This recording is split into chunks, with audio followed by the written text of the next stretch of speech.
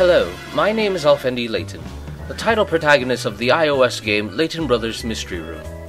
I'm also the son of Professor Herschel Layton, who in turn is the title protagonist of the critically acclaimed Professor Layton series for the DS and the 3DS. But please don't ask about my mother.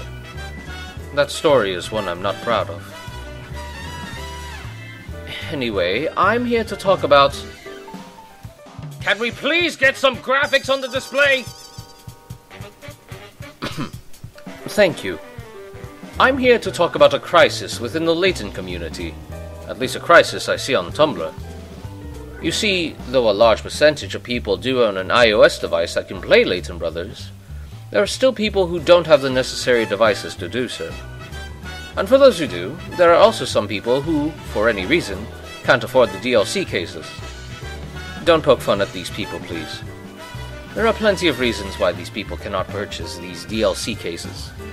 The point is, there is an excellent story that is missed due to these reasons. And our primary goal is to change that.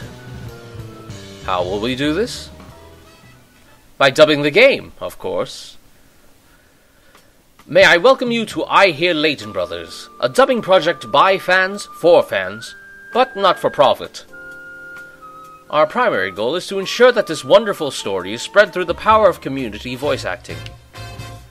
Now, one could simply watch a Let's Play, such as the one currently done by Adipose and Claripose, but although that is quality entertainment, there are a number of people who wish to have a commentary-free video. We strive to provide such a video and place it on Tumblr and YouTube. Now, we are not a complete walkthrough, nor are we merely dubbing each dialogue that pops up. We may make mistakes from time to time, and there is extra dialogue during gameplay in certain scenes, but know that this is all done for the sake of the story. Now I'd like to get this out of the way. Our cast is not entirely complete yet, and that does hinder on our progress of dubbing. Here is an annotation that will take you to a list of characters we're missing voice actors for. You may notice that they're all male, but we won't object to any women auditioning for these characters.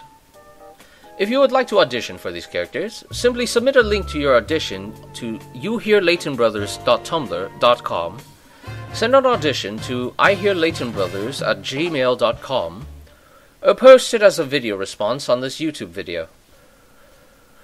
But what will become of iHear Layton Brothers once the entire game has been dubbed? Well, the content doesn't stop there. If you would like to hear a voice answer to a Tumblr ask, the cast is more happy to provide you with such.